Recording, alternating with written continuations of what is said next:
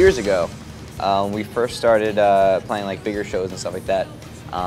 You know, it's hard coming up and breaking guitars a lot. So we would pull our money together and be like, all right, we made $75 on merch, and we all need instruments. So like this week you'll get an instrument. And like Epiphone was always the kind of guitar that we could afford, but would also, you know, stand up on the road. And so years after, you know, playing and stuff like that, we were approached by a wonderful woman, Cara, from Epiphone, and she was like, you know, I'd like to help you guys out. I know you guys need some guitars and stuff.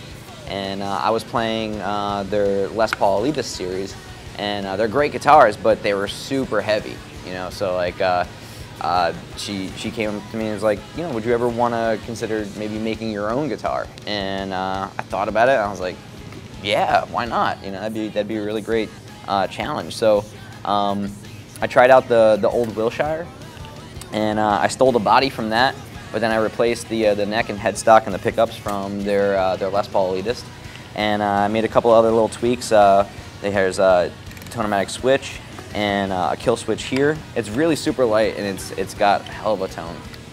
Basically, it's my own little hybrid, and we call it the Phant-O-Matic.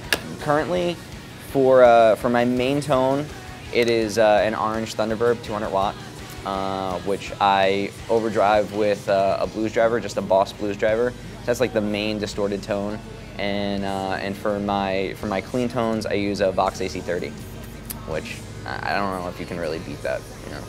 But as far as like specialty tones here and there, I guess my secret weapon is the Swollen Pickle.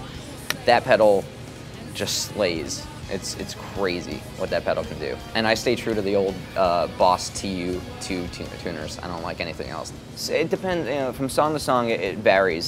Sometimes, you know, you'll come up with a song idea and you already have everything kind of planned out, you know, like how you want to hear it.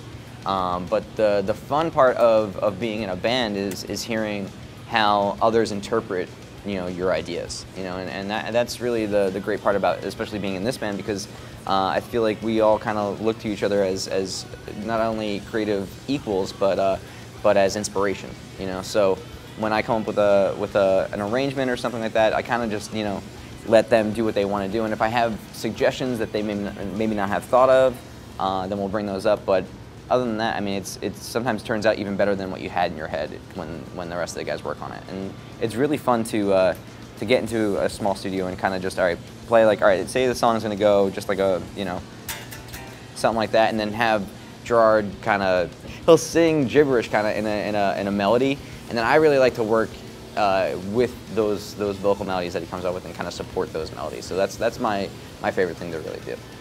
I never liked when a band has been around for, say, like 10, 15 years, and you took selections of their career and you couldn't place it. You know, that to me isn't my favorite kind of a band. You know, I like to know, like, all right, this was from the beginning, this was from the middle, like this is the progression, basically. Like the band needs to change a little bit. And just as artists, you know, we feel like we need to move on, we need to progress, and we need to reach that next level constantly. So in order to do that, we kind of have to forget what we did in the past and you know, kind of take maybe a cornerstone and build off of that. So the new stuff is drastically different than the last record. What it's going to be, I would be hard pressed to tell you, because it's going to change by the time the record comes out. You know, it's one of those things where while working on it, it's different from the last record, and then when we actually finish the record and make it, it's different from what we worked on. You know, we're constantly evolving, I guess. For this last record, for instance, you know, it was like, forget what you know, put down the instrument that you're comfortable with, and approach different things that you maybe don't even, you've never played before. What would it be like if, you know, if you weren't a guitar player, if you were stuck with this keyboard that you didn't have the manual for, you know, kind of thing.